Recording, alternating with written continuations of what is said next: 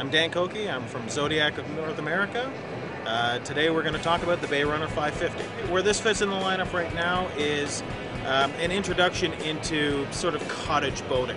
The last couple of years we've had bigger boats, tenders, and that kind of stuff that we've been pushing into. But with the introduction of us being able to make all of our hulls and stuff in South Carolina, we're able to introduce new lines, changes and stuff like that that'll help us into the cottage market. The features are extra seating, good horsepower, lightweight, economy, and all around utilitarian boat. It's set up for 8 people. You've got 2 at the helm. You've got 2. You've got a seating for 6 people up at the front. You've got seating on either side. Inflatables have always had stand-up consoles in the center and then seating in front of the console. Very minimal kind of seating.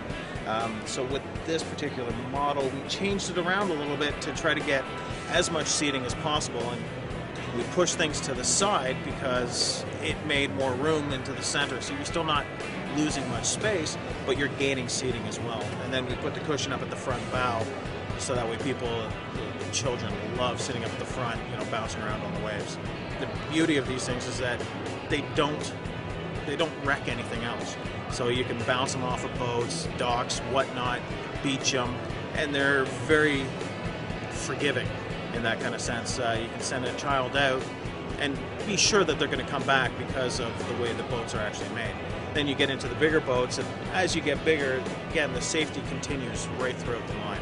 So it becomes a very safe and affordable boat to boot around in.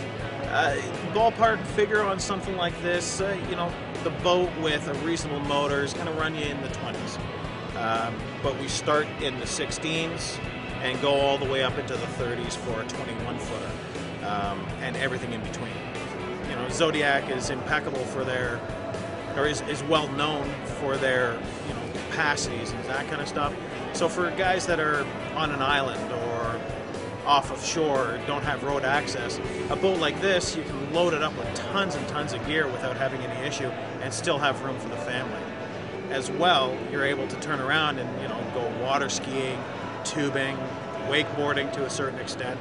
It's not a wakeboard boat, but it does have its purposes that you can play around with that.